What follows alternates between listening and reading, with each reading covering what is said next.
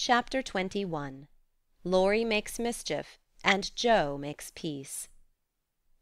Joe's face was a study next day, for the secret rather weighed upon her, and she found it hard not to look mysterious and important.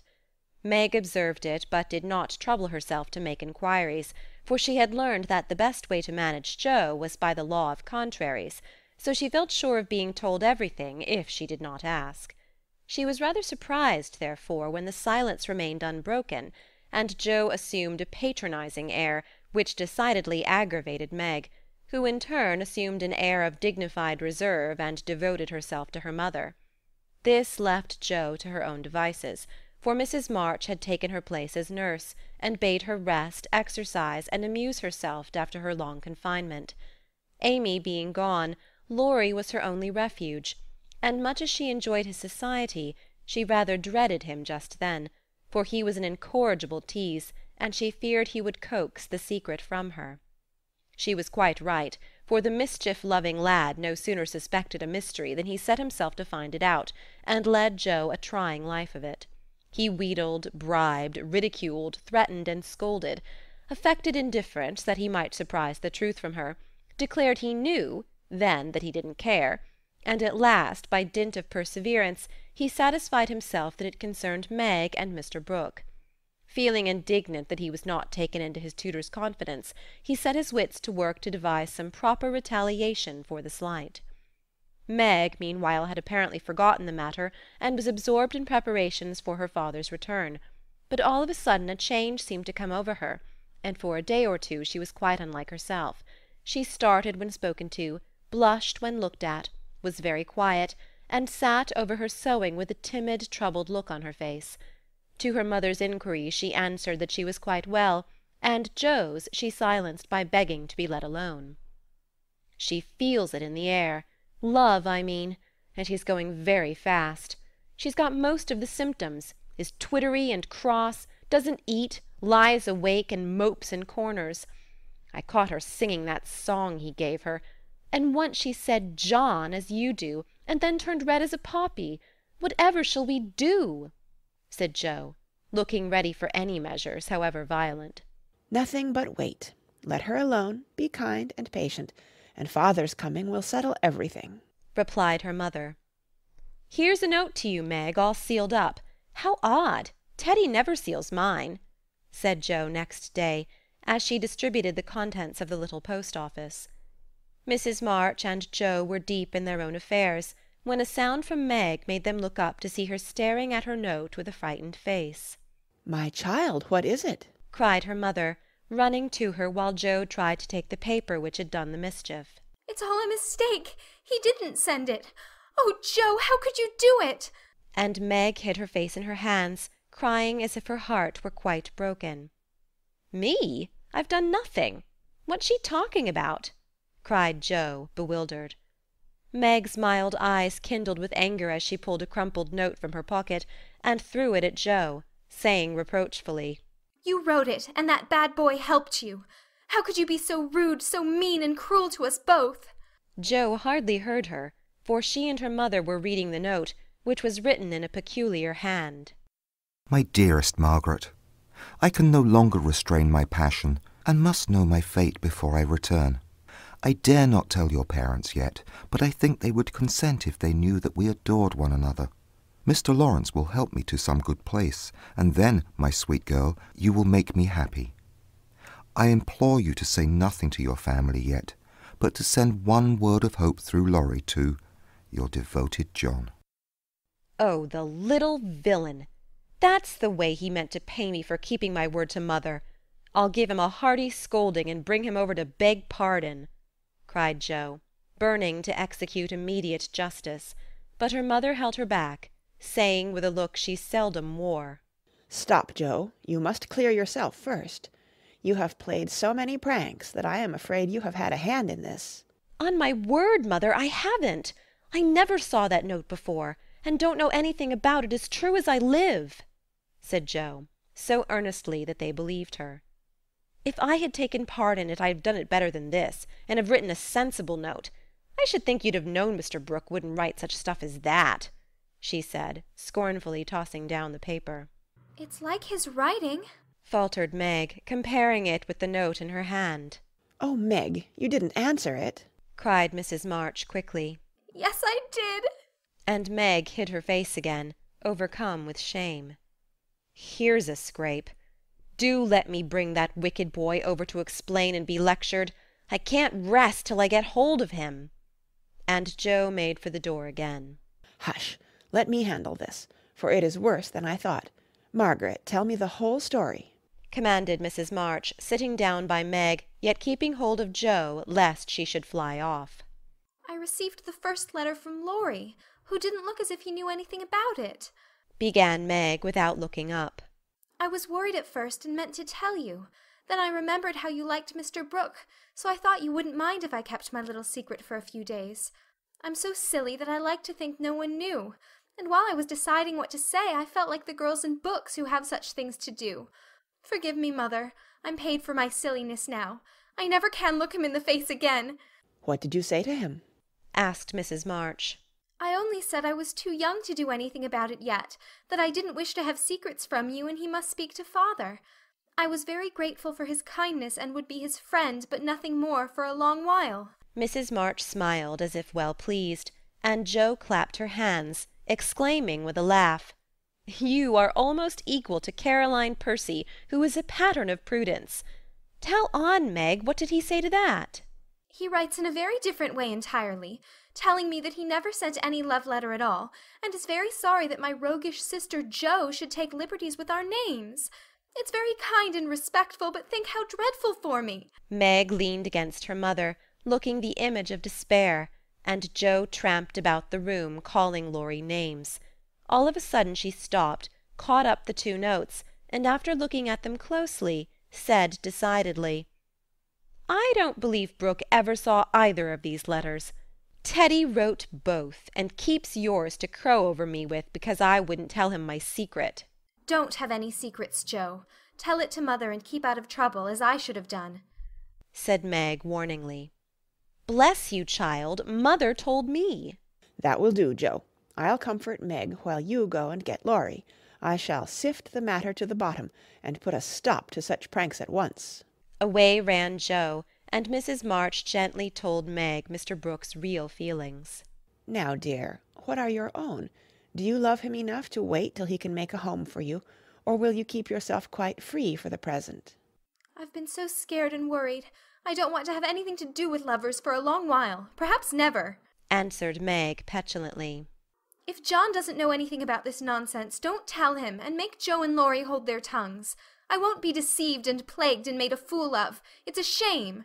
Seeing Meg's usually gentle temper was roused and her pride hurt by this mischievous joke, Mrs. March soothed her by promises of entire silence and great discretion for the future. The instant Laurie's step was heard in the hall, Meg fled into the study, and Mrs. March received the culprit alone. Jo had not told him why he was wanted, fearing he wouldn't come, but he knew the minute he saw Mrs. March's face, and stood twirling his hat with a guilty air, which convicted him at once. Jo was dismissed, but chose to march up and down the hall like a sentinel, having some fear that the prisoner might bolt. The sound of voices in the parlour rose and fell for half an hour, but what happened during that interview the girls never knew. When they were called in, Laurie was standing by their mother with such a penitent face that Jo forgave him on the spot, but did not think it wise to betray the fact. Meg received his humble apology, and was much comforted by the assurance that Brooke knew nothing of the joke. I'll never tell him till my dying day. Wild horses shan't drag it out of me, so you'll forgive me, Meg. And I'll do anything to show how out-and-out sorry I am, he added, looking very much ashamed of himself. I'll try. But it was a very ungentlemanly thing to do. I didn't think you could be so sly and malicious, Laurie, replied Meg, trying to hide her maidenly confusion under a gravely reproachful air. It was altogether abominable, and I don't deserve to be spoken to for a month. But you will, though, won't you? And Laurie folded his hands together with such an imploring gesture, as he spoke in his irresistibly persuasive tone, that it was impossible to frown upon him, in spite of his scandalous behaviour. Meg pardoned him, and Mrs. March's grave face relaxed, in spite of her efforts to keep sober, when she heard him declare that he would atone for his sins by all sorts of penances, and abase himself like a worm before the injured damsel. Joe stood aloof, meanwhile trying to harden her heart against him, and succeeding only in primming up her face into an expression of entire disapprobation. Laurie looked at her once or twice, but as she showed no sign of relenting, he felt injured, and turned his back on her till the others were done with him, when he made her a low bow and walked off without a word. As soon as he had gone, she wished she had been more forgiving, and when Meg and her mother went upstairs, she felt lonely and longed for Teddy. After resisting for some time, she yielded to the impulse, and armed with a book to return, went over to the big house. "Is Mr. Lawrence in?" asked Joe of a housemaid, who was coming downstairs. "Yes, miss, but I don't believe he's seeable just yet." "Why not? Is he ill?" "La, no, miss, but he's had a scene with Mr. Lorry, who is in one of his tantrums about something which vexes the old gentleman, so I doesn't go nigh him." "Where is Laurie?" "Shut up in his room, and he won't answer, though I've been a-tapping. I don't know what's to become of the dinner, for it's ready, and there's no one to eat it." "I'll go up and see what the matter is. I'm not afraid of either of them." Up went Joe, and knocked smartly on the door of Laurie's little study. "Stop that, or I'll open the door and make you!"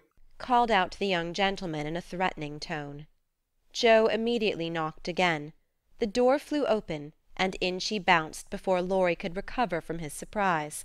Seeing that he really was out of temper, Joe, who knew how to manage him, assumed a contrite expression, and going artistically down upon her knees, said meekly, "Please forgive me for being so cross. I came to make it up, and can't go away till I have." "Oh, it's all right. Get up and don't be a goose, Joe," was the cavalier reply to her petition. "Thank you, I will. Could I ask what's the matter? You don't look exactly easy in your mind." "I've been shaken, and I won't bear it," growled Laurie indignantly. "Who did it?" demanded Joe. "Grandfather. If it had been anyone else, I'd have—" And the injured youth finished his sentence by an energetic gesture of the right arm. "That's nothing. I often shake you, and you don't mind," said Joe soothingly. "Pooh, you're a girl, and it's fun. But I'll allow no man to shake me." "I don't think anyone would care to try it if you looked as much like a thundercloud as you do now. Why were you treated so?" "Just because I wouldn't say what your mother wanted me for. I'd promised not to tell, and of course I wasn't going to break my word." "Couldn't you satisfy your grandpa in any other way?" "No, he would have the truth, the whole truth, and nothing but the truth. I'd have told my part of the scrape if I could without bringing Meg in. As I couldn't, I held my tongue and bore the scolding till the old gentleman collared me. Then I bolted for fear I should forget myself." "It wasn't nice, but he's sorry, I know, so go down and make up. I'll help you." "Hanged if I do. I'm not going to be lectured and pummeled by everyone just for a bit of a frolic. I was sorry about Meg and begged pardon like a man, but I won't do it again when I wasn't in the wrong." "He didn't know that." "He ought to trust me and not act as if I was a baby. It's no use, Joe. He's got to learn that I'm able to take care of myself and don't need anyone's apron string to hold on by." "What pepper pots you are," sighed Joe. "How do you mean to settle this affair?" "Well, he ought to beg pardon and believe me when I say I can't tell him what the fuss is about." "Bless you, he won't do that." "I won't go down till he does." "Now, Teddy, be sensible. Let it pass, and I'll explain what I can. You can't stay here, so what's the use of being melodramatic?" "I don't intend to stay here long anyway. I'll slip off and take a journey somewhere, and when Grandpa misses me, he'll come round fast enough." "I dare say, but you ought not to go and worry him." "Don't preach. I'll go to Washington and see Brooke. It's gay there, and I'll enjoy myself after the troubles." "Ah, what fun you'd have. I wish I could run off too," said Joe, forgetting her part of mentor in lively visions of martial life at the Capitol. "Oh, come on then. Why not?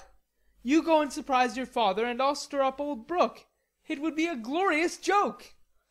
Let's do it, Joe. We'll leave a letter saying we are all right and trot off at once. I've got money enough. It will do you good and no harm as you go to your father." For a moment Joe looked as if she would agree, for wild as the plan was, it just suited her. She was tired of care and confinement, longed for change, and thoughts of her father blended temptingly with the novel charms of camps and hospitals, liberty and fun. Her eyes kindled as they turned wistfully toward the window, but they fell on the old house opposite, and she shook her head with sorrowful decision. If I was a boy we'd run away together and have a capital time, but as I'm a miserable girl I must be proper and stop at home. Don't tempt me, Teddy. It's a crazy plan. That's the fun of it, began Laurie, who had got a wilful fit on him and was possessed to break out of bounds in some way. Hold your tongue, cried Joe, covering her ears. Prunes and prisms are my doom, and I may as well make up my mind to it. I came here to moralize, not to hear things that make me skip to think of. I know Meg would wet blanket such a proposal, but I thought you had more spirit, began Laurie insinuatingly. Bad boy, be quiet. Sit down and think of your own sins. Don't go making me add to mine. If I get your grandpa to apologize for the shaking, will you give up running away? Asked Joe seriously. Yes, but you won't do it, answered Laurie, who wished to make up, but felt that his outraged dignity must be appeased first. If I can manage the young one, I can the old one, muttered Joe as she walked away, leaving Laurie bent over a railroad map with his head propped up on both hands. Come in. And Mr. Lawrence's gruff voice sounded gruffer than ever, as Joe tapped at his door. It's only me, sir, come to return a book, she said blandly as she entered. Want any more? Asked the old gentleman, looking grim and vexed, but trying not to show it. Yes, please. I like old Sam so well I think I'll try the second volume, returned Joe, hoping to propitiate him by accepting a second dose of Boswell's Johnson, as he had recommended that lively work. The shaggy eyebrows unbent a little as he rolled the steps toward the shelf where the Johnsonian literature was placed. Joe skipped up, and sitting on the top step, affected to be searching for her book, but was really wondering how best to introduce the dangerous object of her visit.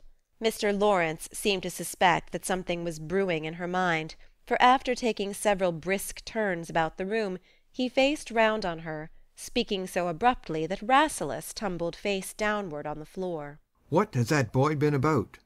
Don't try to shield him. I know he has been in mischief by the way he acted when he came home. I can't get a word from him, and when I threatened to shake the truth out of him, he bolted upstairs and locked himself into his room. He did wrong, but we forgave him, and all promised not to say a word to anyone, began Joe reluctantly. That won't do. He shall not shelter himself behind a promise from you soft-hearted girls. If he's done anything amiss, he shall confess, beg pardon, and be punished. Out with it, Joe. I won't be kept in the dark. Mr. Lawrence looked so alarming and spoke so sharply that Joe would have gladly run away if she could, but she was perched aloft on the steps, and he stood at the foot, a lion in the path, so she had to stay and brave it out. Indeed, sir, I cannot tell. Mother forbade it. Laurie has confessed, asked pardon, and been punished quite enough. We don't keep silence to shield him, but someone else, and it will make more trouble if you interfere. Please don't. It was partly my fault, but it's all right now. So let's forget it and talk about the Rambler or something pleasant. Hang the Rambler. Come down and give me your word that this harum-scarum boy of mine hasn't done anything ungrateful or impertinent. If he has, after all your kindness to him, I'll thrash him with my own hands. The threat sounded awful, but did not alarm Joe, for she knew the irascible old gentleman would never lift a finger against his grandson, whatever he might say to the contrary. She obediently descended, and made as light of the prank as she could without betraying Meg or forgetting the truth. Well, if the boy held his tongue because he promised, and not from obstinacy, I'll forgive him. He's a stubborn fellow, and hard to manage, said Mr. Lawrence, rubbing up his hair till it looked as if he had been out in a gale, and smoothing the frown from his brow with an air of relief. So am I, but a kind word will govern me when all the king's horses and all the king's men couldn't, said Joe, trying to say a kind word for her friend, who seemed to get out of one scrape only to fall into another. You think I'm not kind to him, eh? was the sharp answer. "Oh dear no, sir. You are rather too kind sometimes, and then just a trifle hasty when he tries your patience. Don't you think you are?" Joe was determined to have it out now, and tried to look quite placid, though she quaked a little after her bold speech. To her great relief and surprise, the old gentleman only threw his spectacles onto the table with a rattle, and exclaimed frankly, "You're right, girl, I am. I love the boy, but he tries my patience past bearing, and I know how it will end, if we go on so." "I'll tell you. He'll run away." Joe was sorry for that speech the minute it was made. She meant to warn him that Laurie would not bear much restraint, and hoped he would be more forbearing with the lad. Mr. Lawrence's ruddy face changed suddenly, and he sat down with a troubled glance at the picture of a handsome man which hung over his table. It was Laurie's father, who had run away in his youth and married against the imperious old man's will. Joe fancied he remembered and regretted the past, and she wished she had held her tongue. "He won't do it unless he is very much worried, and only threatens it sometimes when he gets tired of studying. I often think I should like to, especially since my hair was cut. So if you ever miss us, you may advertise for 2 boys, and look among the ships bound for India." She laughed as she spoke, and Mr. Lawrence looked relieved, evidently taking the whole as a joke. "You hussy, how dare you talk in that way? Where's your respect for me, and your proper bringing up? Bless the boys and girls, what torments they are! Yet we can't do without them," he said, pinching her cheeks good-humouredly. "Go and bring that boy down to his dinner.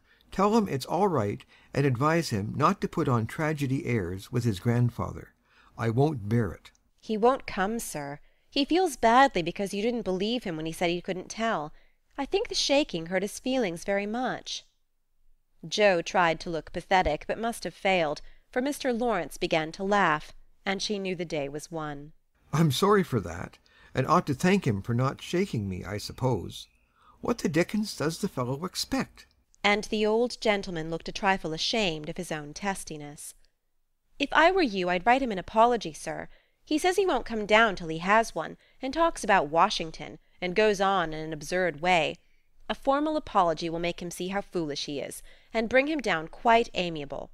Try it. He likes fun, and this way is better than talking. I'll carry it up and teach him his duty." Mr. Lawrence gave her a sharp look, and put on his spectacles, saying slowly, "You're a sly puss, but I don't mind being managed by you and Beth. Here, give me a bit of paper, and let's have done with this nonsense." The note was written in the terms which one gentleman would use to another after offering some deep insult. Joe dropped a kiss on the top of Mr. Lawrence's bald head, and ran up to slip the apology under Laurie's door, advising him through the keyhole to be submissive, decorous, and a few other agreeable impossibilities. Finding the door locked again, she left the note to do its work, and was going quietly away, when the young gentleman slid down the banisters and waited for her at the bottom, saying with his most virtuous expression of countenance, "What a good fellow you are, Joe. Did you get blown up?" he added, laughing. No, he was pretty mild on the whole. "Ah, I got it all round. Even you cast me off over there, and I felt just ready to go to the deuce," he began apologetically. "Don't talk that way. Turn over a new leaf and begin again, Teddy, my son."